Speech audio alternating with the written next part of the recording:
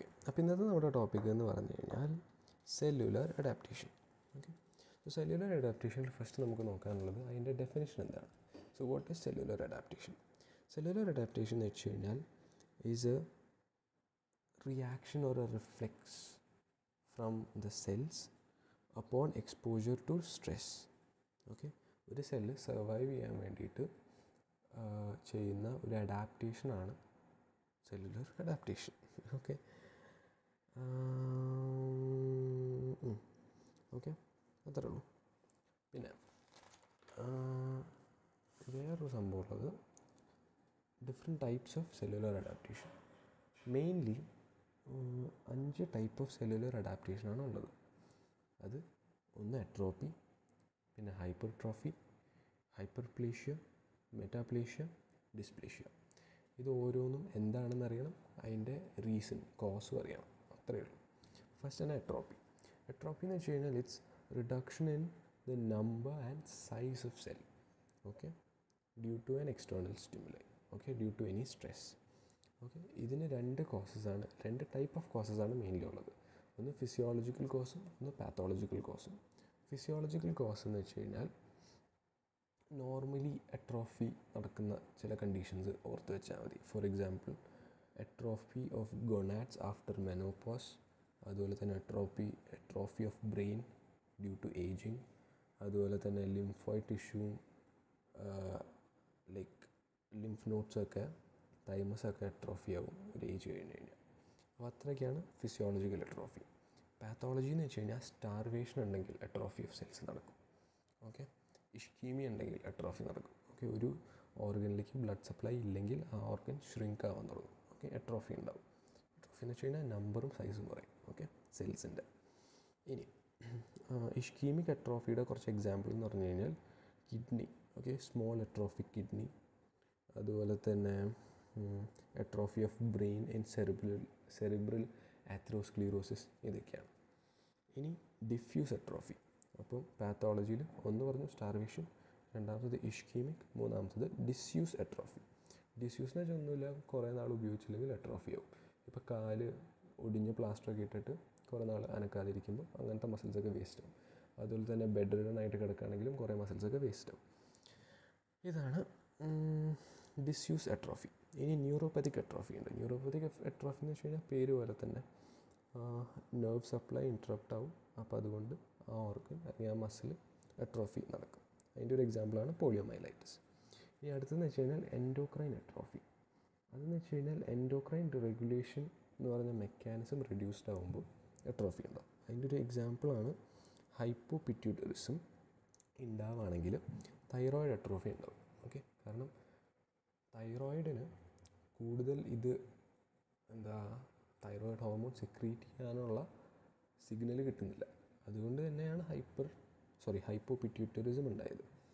അപ്പോൾ അതുകൊണ്ട് തന്നെ അതിന് എട്രോഫി നടന്നു. ഓക്കെ, അപ്പോൾ ഇത്രയാണ് എട്രോഫിയിൽ പറയാനുള്ളത്. Physiological, pathological. ഫിസിയോളജിക്കൽ എന്തൊക്കെയാണ്? ഗൊണാഡ്സ്, ബ്രെയിൻ, അതുപോലെ തന്നെ തൈമസ്, ലിംഫ് നോഡ്, അതൊക്കെ. Pathological starvation, ischaemic, disuse, ന്യൂറോപ്പത്തിക്, endocrine. എൻഡോക്രൈനൊക്കെ ആലോചിച്ച് വെച്ചില്ലെങ്കിലും കുഴപ്പമില്ല, ഒരു നാളൊക്കെ എഴുതിയാൽ മതി. ഓക്കെ, ഇനി അടുത്ത സംഭവം ഹൈപ്പർട്രോഫി. ഹൈപ്പർട്രോഫി എന്ന് വെച്ച് കഴിഞ്ഞാൽ ഇൻക്രീസ് ഇൻ സൈസാണ്. ഓക്കെ, സൈസ് മാത്രമേ ഇൻക്രീസ് ആവുള്ളൂ, നമ്പർ ഇൻക്രീസ് ആവില്ല. ഇതാണ് മേജർ ഡിഫറൻസ് എട്രോപ്പിയും ഹൈപ്പർട്രോഫിയും വെച്ച്. എട്രോഫി എന്ന് വെച്ച് കഴിഞ്ഞാൽ decrease in number and size. Hypertrophy എന്ന് വെച്ച് കഴിഞ്ഞാൽ increase in size only, number increase ആവില്ല. ഇത് മെയിൻലി നടക്കുന്നത് ഡിവൈഡ് ചെയ്യാൻ കേപ്പബിലിറ്റി ഇല്ലാത്ത സെൽസില്ലേ, അതിലാണ്. അപ്പം മെയിൻ എക്സാമ്പിൾ വരുന്നത് മസിൽസാണ്. അപ്പോൾ അതുകൊണ്ട് തന്നെ ഇതിൻ്റെ കോസ് അല്ലെങ്കിൽ എക്സാമ്പിൾസ് എന്ന് വെച്ചാൽ മസിൽസ് തന്നെയായിരിക്കും.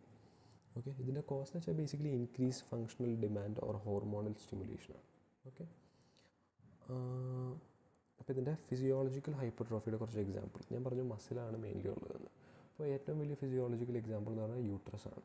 പ്രഗ്നൻസിയുടെ സമയത്ത് യൂട്രസ് എൻലാർജ്ഡ് ആവുന്നത്, അതിൻ്റെ മയോമെട്രി ഒക്കെ എൻലാർജ് ആവുന്നത്. പിന്നെ പാത്തോളജിക്കൽ ഹൈപ്പർട്രോഫിയുടെ എക്സാമ്പിൾ എന്ന് വെച്ച് കഴിഞ്ഞാൽ കാർഡിയാക് മസിലൊക്കെ ചില കണ്ടീഷൻസിൽ ഹൈപ്പർട്രോഫി ഉണ്ടാവും. ഫോർ എക്സാമ്പിൾ സ്റ്റെനോസിസിലൊക്കെ വെൻട്രിക്കുലർ ഹൈപ്പർട്രോഫി ഒക്കെ ഉണ്ടാവും. അതുപോലെ സിസ്റ്റമിക് ഹൈപ്പർ ടെൻഷനിൽ ഹൈപ്പർട്രോഫി ഉണ്ടാവും. ഓക്കെ, അപ്പോൾ അതാണ് ഒരു പിന്നെ അടുത്ത example hypertrophy of smooth muscles. അതിൻ്റെ ഒരു example pyloric stenosis. So basically intestinal മസിൽസിലത്തെ hypertrophy അത്രയേ ഉള്ളൂ. പിന്നെ സ്കെലറ്റൽ മസിൽസിലും ഹൈപ്പർട്രോഫി ഉണ്ടാവും.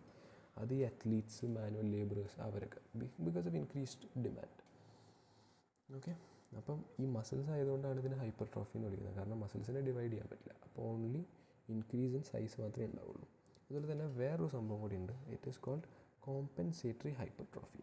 ഇതെന്ന് വെച്ച് കഴിഞ്ഞാൽ ഒരു ഓർഗൻ്റെ കോൺട്രാലാറ്ററൽ ഓർഗൻ ഇല്ലാണ്ടായി കഴിഞ്ഞാൽ, ഇപ്പോൾ 2 കിഡ്നി ഉണ്ട്, അതിൽ ഒരു കിഡ്നി ഇല്ലാണ്ടായി കഴിഞ്ഞാൽ മറ്റേ കിഡ്നിയുടെ സൈസ് കൂടും. ഓക്കെ, കാരണം അതിന് അത്രയും വർക്ക് ലോഡ് വരുന്നതുകൊണ്ട് അതിൻ്റെ സൈസ് കൂടും. പിന്നെ അപ്പോൾ ഇത്രയേ ഉള്ളൂ ഹൈപ്പർട്രോഫി. അപ്പോൾ ഹൈപ്പർട്രോഫി എന്താണെന്ന് മനസ്സിലായി, ഇൻക്രീസ് ഇൻ സൈസ് ഓൺലി.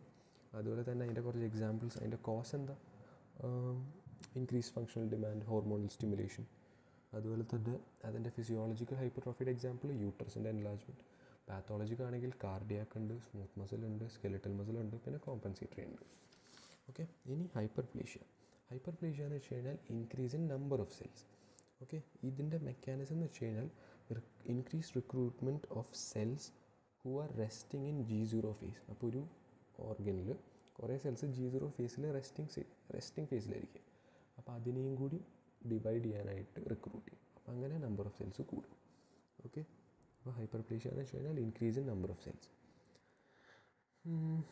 ഇതിൻ്റെ ഫിസിയോളജിക്കൽ ഹൈപ്പർപ്ലേഷ്യയുടെ കുറച്ച് എക്സാമ്പിൾ എന്ന് വെച്ച് കഴിഞ്ഞാൽ 2 കോമൺ ടൈപ്പാണുള്ളത്. ഒന്ന് ഹോർമോണലും മറ്റത് കോമ്പൻസേറ്ററി. ഓക്കെ, അപ്പോൾ ഹോർമോണലാണെങ്കിൽ ഫീമെയിൽ ബ്രസ്റ്റ് പറയാം. അതുപോലെ തന്നെ proliferation of endometrium during menstrual cycle. ഇതൊക്കെയാണ് ഹോർമോണൽ ഹൈപ്പർപ്ലേഷ്യ എന്ന് പറയുന്നത്. ഓക്കെ, അപ്പോൾ ഹൈപ്പർപ്ലേഷ്യയിൽ നമ്പറാണ് ഇൻക്രീസ് ആകുന്നത്. ഓക്കെ, പിന്നെ ഹൈപ്പർപ്ലേഷ്യയും ഹൈപ്പർട്രോഫിയും ഒരുമിച്ച് നടക്കാം. ഓക്കെ, പിന്നെ കോമ്പൻസേറ്ററി ഹൈപ്പർപ്ലേഷ്യ ഉണ്ടാവാം. അതായത് ഇപ്പം റീജനറേഷൻ ഓഫ് ലിവർ മുറിച്ചു, അപ്പോൾ ബാക്കിയുള്ള ലിവർ എന്താണ് റീജനറേറ്റ് ചെയ്ത് ഫുൾ ലിവർ ആവും. അത് increase in number of cells കാരണമാണ്. അപ്പോൾ അത് കാരണം അതിനെയും ഹൈപ്പർപ്ലേഷ്യ എന്ന് വിളിക്കാം.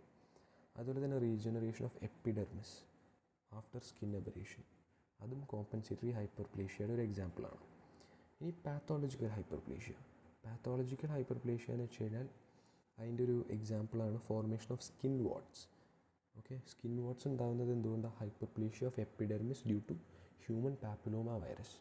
ഹ്യൂമൻ പാപ്പിലോമ വൈറസ് കാരണം സ്കിൻ എപ്പിഡെർമിസിൻ്റെ ഹൈപ്പർപ്ലേഷ്യ കാരണമാണ് സ്കിൻ വാട്ട്സ് ഉണ്ടാകുന്നത്.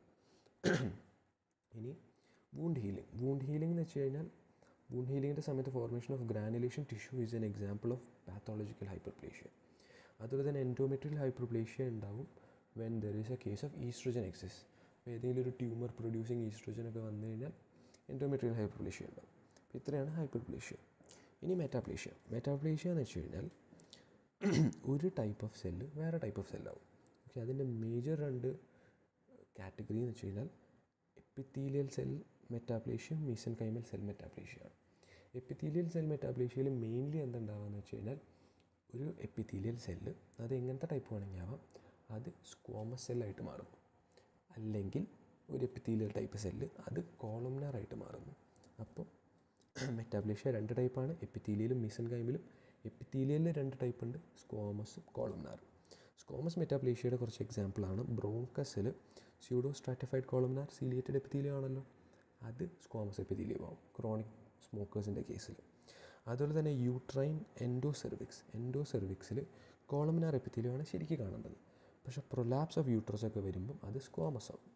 ഓക്കെ, അതുപോലെ തന്നെ ഗോൾ ബ്ലാഡറിൽ സിമ്പിൾ കോളംനാർ എപ്പിത്തീലിയമാണ് ശരിക്കും കാണേണ്ടത്. പക്ഷേ അത് ക്രോണിക് കോളിസിസ്റ്റൈറ്റിസിൻ്റെ സമയത്ത് അല്ലെങ്കിൽ അങ്ങനത്തെ അസുഖങ്ങൾ വരുമ്പം സ്ക്വാമസ് സെല്ലായിട്ട് മാറും. അതുപോലെ കോളംനാർ മെറ്റാപ്ലേഷ്യയുടെ എക്സാമ്പിളാണ് ബാരറ്റ്സ് ഈസോഫേഗസിൽ സ്ക്വാമസ് എപ്പിത്തീലിയം കോളംനാർ എപ്പിത്തീലിയമായിട്ട് മാറും. ഓക്കെ, അതുപോലെ തന്നെ മറ്റേ ലങ്സിൻ്റെ സംഭവം ഇവിടെയും പറയാം. Pseudo stratified ciliated columnar epithelium ആയിട്ട് മാറും. പിന്നെ മീസെൻകൈമൽ മെറ്റാപ്ലേഷ്യ എന്ന് വെച്ച് കഴിഞ്ഞാൽ മീസെൻകൈമലാണ് ചേഞ്ച് ചെയ്യുന്നത്, എപ്പിത്തീലിയത്തിലല്ല. അപ്പോൾ അതിൻ്റെ 2 എക്സാമ്പിൾ എന്ന് വെച്ചാൽ ഓസിയസ് മെറ്റാപ്ലേഷ്യയും കാർട്ടിലേജിനസ് മെറ്റാപ്ലേഷ്യയാണ്. ഓക്കെ, ഓസിയസ് മെറ്റാപ്ലേഷ്യയുടെ ഒരു example arterial വാളിൽ bone type structures വരുന്നത്.